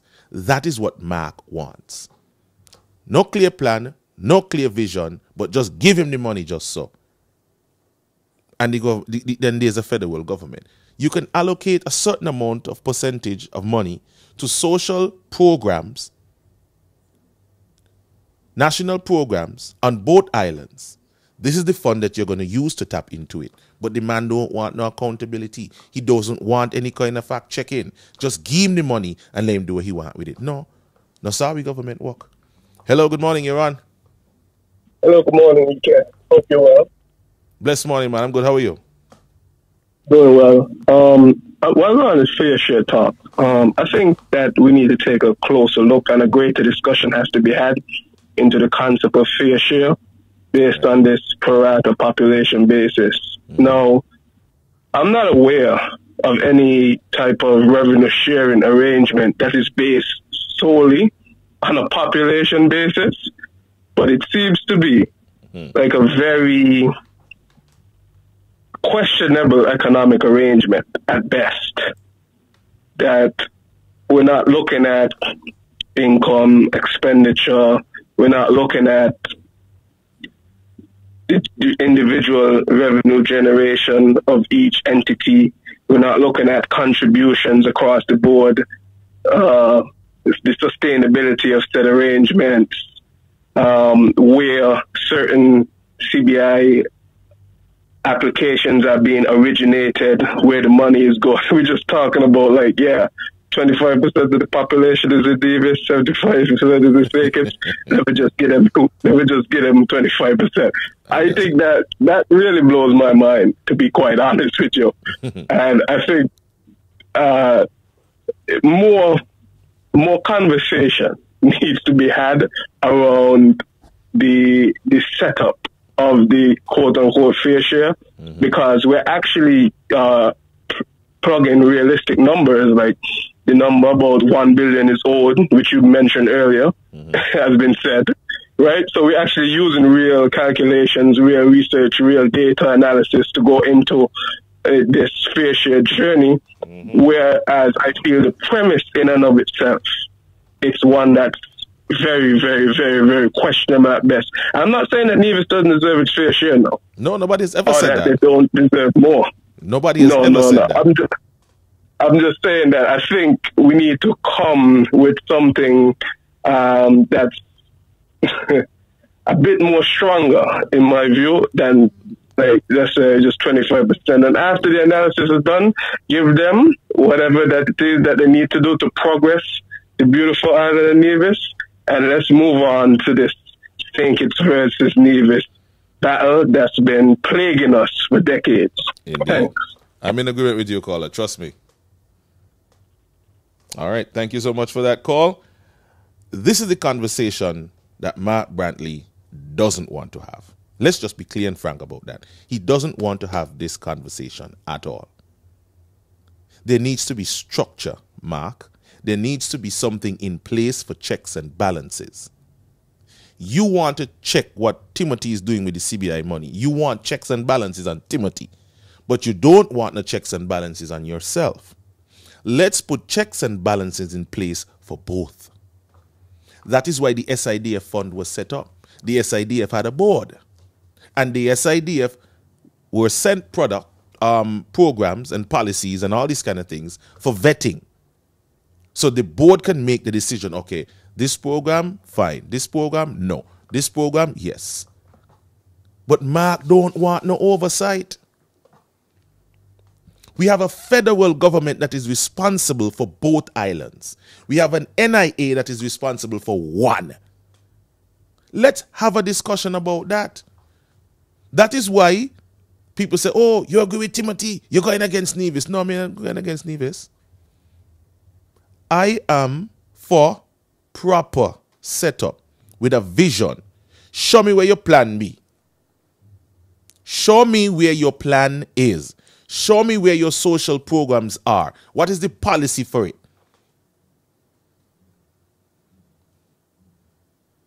It's like every time, and Dr. Douglas said it when he was here, every time he as the Prime Minister tried to reach out to Nevis to give them more access to the federal government, the NIA, whoever it was then, had a problem.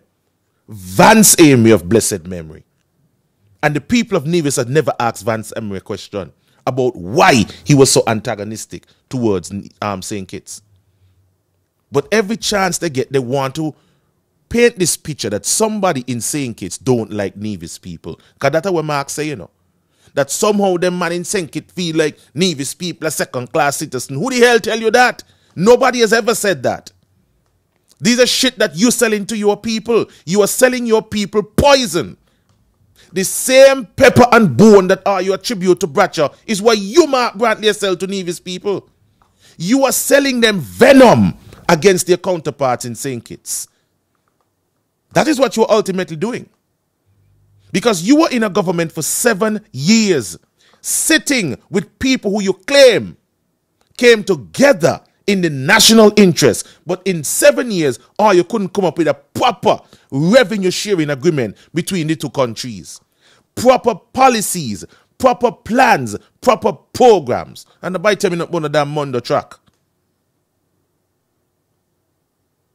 You couldn't come up with it because you ain't got none.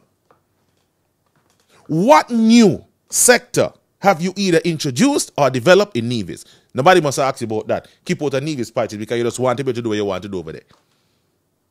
As if my passport ain't got a Nevis on it. Your passport got on St. Kitts and Nevis and you want to say and dictate what go on down here. But nobody must ask no question in the Nevis. We must keep out. We're partner none, so you go. I have a vested interest in Nevis as well. You hear? So this damn stupid narrative that you've been pushing, no. Me Ike gonna push back against it. And who don't want to push back against it, who want to take offense to it, could go right ahead. But we need to hold our politicians accountable. Go and ask Vance Emery why he ain't put something in place for Nevis' fair share when he was premier. Ask him. I bet you don't. Because the people of Nevis love Vance Emery so much, he could do no wrong. But you don't want to have that conversation. You sent emails. And now the Prime Minister asks you, well, make a cabinet submission now. Bring it up in cabinet and see how Pam feel about it. See how everybody else feels about it. You know, bring it up. But you want to go to a Charlestown Accord. Vance done dead. When Vance was premier, he saw in it and he not put nothing in place. He just asked for 30 million a year. That's all that Nevis people was worth to you? $30 million? They say you're not supposed to speak ill of the dead. I'm not speaking ill of the dead. I'm asking a question. With regard to Nevis people. They say, oh Lord, see why Mark ain't gonna come on your shoulder, you lash him too hard. Me ask the questions them. Show me where your plan is. You want to hold Timothy accountable. Well, I want to hold you accountable too, sir. There needs to be a structure in place for checks and balances. Just give you $1.something billion just because of you won. Not even when you go bank for a loan. The bank will just take up the money and give you just so. You got to get a proper plan in place and a drawdown. And you have to give an account for the monies that you use for whatever. When you go for a mortgage, you think they're going to just give you the $400,000 just so? No. Don't work that way. Caller, good morning. Welcome back. Ike? Yes, sir. Hello? Yes, you're right. Yeah. Tell me something. Suppose where the federal government getting that money to supply news? Where they gonna get it? No, where are they getting it? Because they got some. Oh, you mean the budgetary support? Yeah, the budgetary support. Most likely that is coming from revenues that St. Kitts would have collected down here. Or it might be coming from the CBI. I don't know, because Timothy has never said. Okay, right. He has never said. He has never said where the money coming from. Oh. Okay. So, okay, but even though we don't know, suppose now that source run out of money. Put it in ordinary terms. The source in which they're getting it from run out of money. What will happen to Nevis? That's a question for Mark Brantley. You know, because it's like a man, he get turned away, expelled from his job, and he go home and just relaxing while he fighting it, you know, legally. He relaxing while he bills them piling up on and so on, and has other option where you go and get something lesser, you know, a job that he could get just to sustain him in the meantime, between time. So, you know, you're just staying home and sitting down on your bum, ain't doing nothing. Okay. What happened to your children? What happened to your bills? So you don't care about Nevis then? He doesn't care about Nevis. And he's proven to me too, Ike, even though I am one who, right, I agree that he is supposed to get the rightful share. But in the meantime, between the what is the name? Mark Bradley is doing? No, don't ask him that. Otherwise, you're out of your place. But this man is so bright that he really could outsmart the Federation. Where he could outsmart Sean, but he can't outsmart me and Timothy. You see, what is happening? What is happening now, you know? He catching up with him now, you know. Oh. He catching up with him. That is what's happening. He really is, boy, I can't get out of this one, you know. Let's have a conversation. I lie so much. No. You see the gentleman calling from Nevis, and he explained certain things about Mark Brantley. Everything. And again, with this water thing in Keyon, right, is that it showed me clearly that everybody, they were doing their own thing. Everybody. How Politis could just stop a project like that? Okay. How? And then you have the Prime Minister. The Prime Minister should have said, no, you can't do that. You're dealing with tradition, you're dealing with, I mean, come on. And Hamilton should stand up against for Keyon people. Keyon people. But all them together now. What? Patches, Timothy, goodness. Hamilton, all them together now. Sidney Osborne, Michael Powell. What I tell you? All them together now. Oh, but then all of a sudden, now, Keyon get water. Oh. Keyon gonna get water now. Wow. Okay.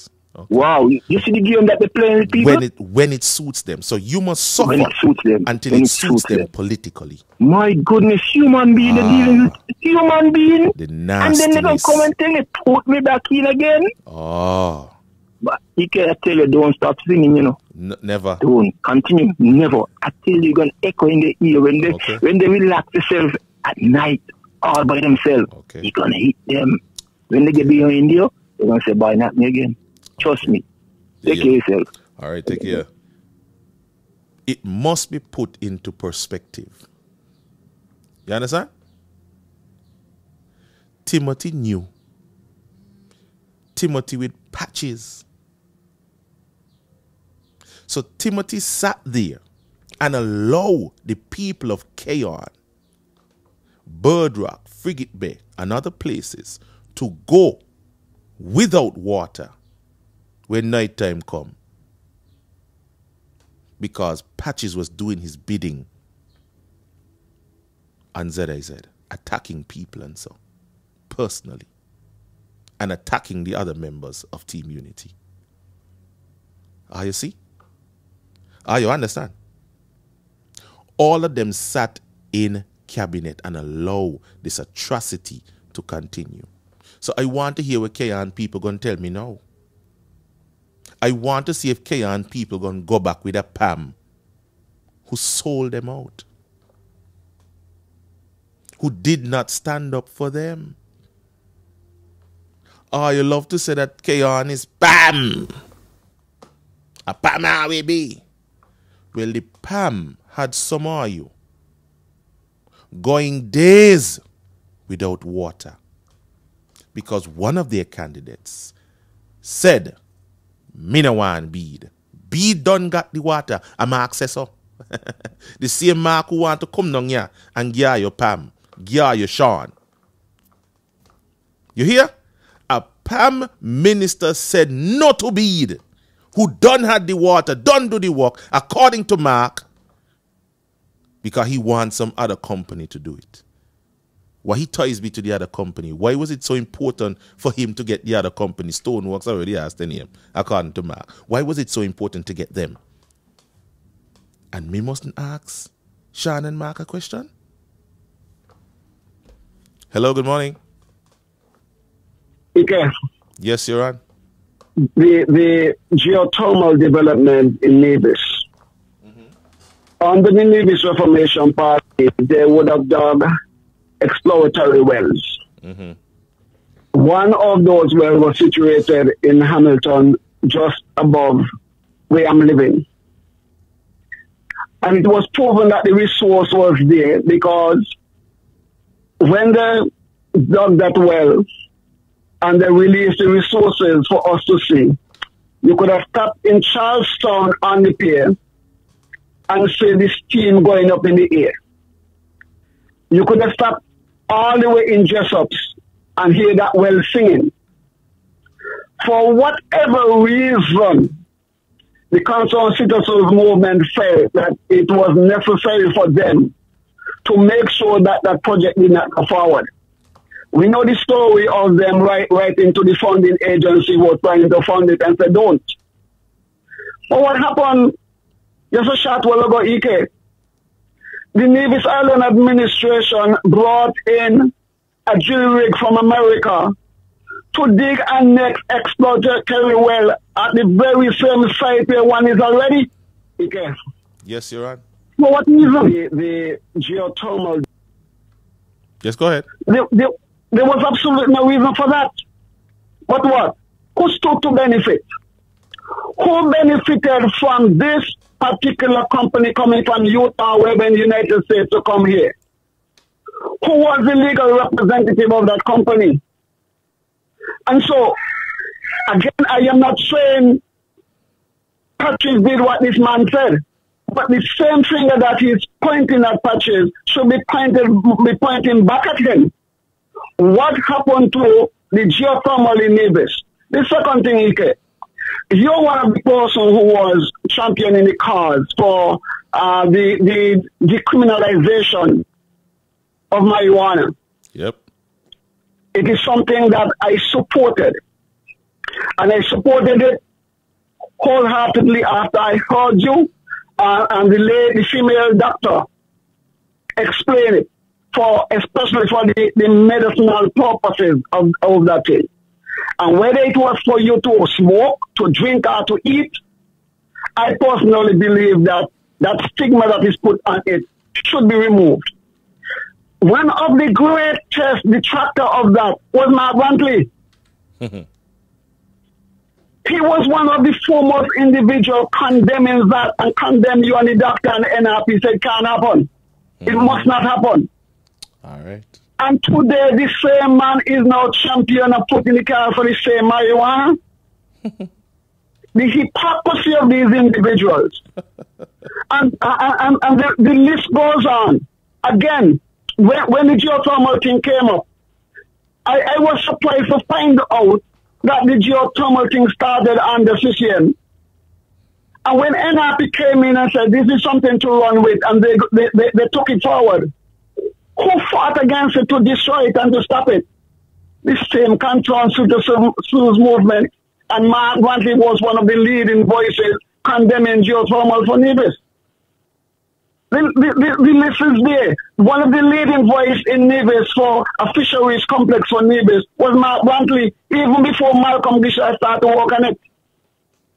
Who led the charge to stop the fisheries project for Nevis, which was a gift to Nevis worth $30 million. It was a cost of a cent. And so when he's pointing fingers at others and pointing fingers at Sinkit, I am saying that Nevians need to hold him accountable for the things that he and CPM has done in Nevis to retard the progress of Nevis. No wonder that we don't have no money in our economy, because whatever was there to bring money into the economy, because he was not in charge and they were not in charge, it was not good for Nevis. And now they get in charge, all of a sudden, the very same thing becomes good for Nevis now. The hypocrisy of these people. And as they say, those who support them need to take the blinkers off their eyes, as they normally say, open up their eyes wide, and stop voting for their belly, or stop voting for their party, but begin to vote for their children and their children's future. Not even me, because I'm not voting for me, me an old man now. I don't live. But I have children, I have grandchildren and great-grandchildren. I'm looking at their future. And their future is not secured with the concerned citizens movement, because they are not about the empowering of the people of Nevis, but empowering themselves. Thanks again for giving me a voice, my brother. Sure, no problem, my brother. Thank you so much and have yourself a great day. The point must always be made that all of them were complicit in abusing their power and their position and putting the people of St. Kitts and Nevis on the back burner. So this thing about putting people first. Timothy, how you was putting the people of Kayan first? When you allow Patches to stop Bede from putting the water in, explain it. I don't know what the arrangement was with Bede, but explain it to me. Why did you sit there as chairman of the cabinet, as prime minister of this country, and allow the people of Kayan to suffer the way that they did? And now you can bring them get Talbot. A vote for Talbot is a vote for Timothy Harris. Kayan people. Monkey Hill people too. A vote for Talbot is a vote for Timothy Harris. Timothy Harris allowed Patches, his mouthpiece, to deny Bede putting the water into the service. You hear? Okay. Since I need me to say it, see I say it. All of them, collective responsibility. That is the cabinet. If you ever went a day or two, or if you ever going right now, because right now when me come home, depending on what time me come home, me can't wash my skin. So if I pick up a little something down the road and say, girl, now we go up and, we can't bear. Kind of water there. And you hear Mark say, Patches is the one responsible for that. Patches with Tim. Patches was a Pam. He run on a PAM platform. Milo, wrong time, wrong party. Somebody say Talbot gonna abuse me. That's okay. You could give me some bad one and all. Me not take it personal. I don't say what I say. Talbot ain't do me nothing, me ain't do Talbot nothing. But a vote for Talbot is a vote for Timothy. You remember when you say, oh, a vote for this is a vote for Douglas. Well, a vote for Talbot is a vote for Timothy. Timothy and Patches saw. You see? Patches is a Timothy, Patches is a PLP after Pam get rid of him. They all sat there and allow you to go with Rusty Balls and Memegina. Because Patches, according to Mark, who was in the cabinet, said he no want Bede put the water in the system. He want the next company come and do it. Adam says so, no me. So you have a choice to make in this next general election. You hear from Samal this morning. He intends to keep monthly town halls right through to update his people. Those are the kind of commitments that we need. And if he don't do it, I'm going to remind his ass every single month. I got his number, so I'm call him. Oh, here? I'm going to call him. Ladies and gentlemen, it's 11 after 11. That's all the time we have for this morning. I hope that you guys enjoy the presentations. Tomorrow is Friday. I don't think I'm going to be on tomorrow morning, simply because tomorrow is the Child Month March. It's been a lot, 2 years about that since we had a Child Month March, and I'm going to be playing on the road for the kids tomorrow. So be sure to come on out, support. We're starting at 9 o'clock. So no, let's get real tomorrow. I am sorry.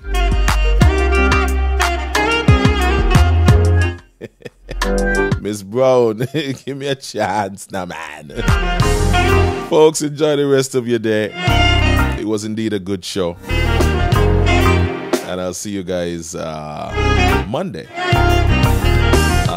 Hopefully, Stashio and his team will get back to me, and I can have a PLP candidate from Sandy Point on Monday.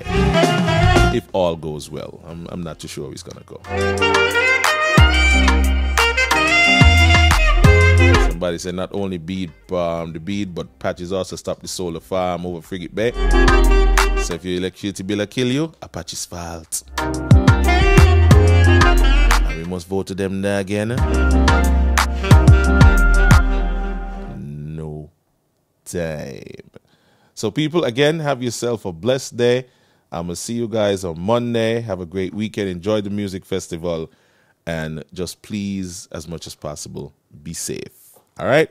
Goodbye for now.